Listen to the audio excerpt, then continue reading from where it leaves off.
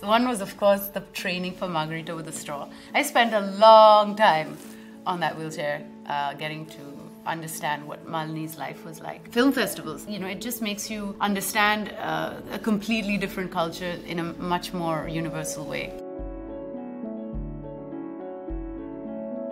Whenever I'm doing a film, the first question I'm asked by most fans is, hero kaun hai, Understanding that a woman can also carry a film, or even if she's not carrying a film, like that she's integral to the plot of the film. I think especially in our industry, that hero-based model of writing is still very prominent.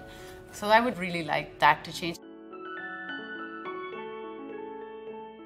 I have to read the script and love it. And immediately after, if I'm Googling it, finding out about the subject, then that's a really good sign, because it means something which already tickles the curiosity. And the second thing is, of course, that I don't repeat myself. Yeah, these are usually the criteria. Sometimes it's a paycheck.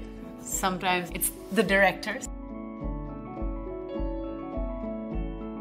The basic description of feminism is gender equality, equality between men and women. If we lived in a matriarchal society, maybe I would be a Meninist. Maybe we would need to support the rights of the weaker sex. Wouldn't that be nice?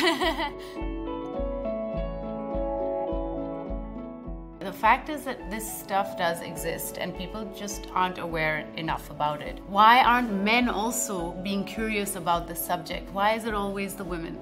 So I think this is more than women's battle. It's about gender equality, and that requires both sexes to be involved in the conversation.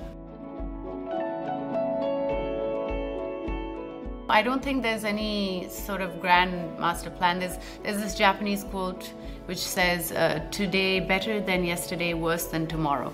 So every day is just a little bit of a step.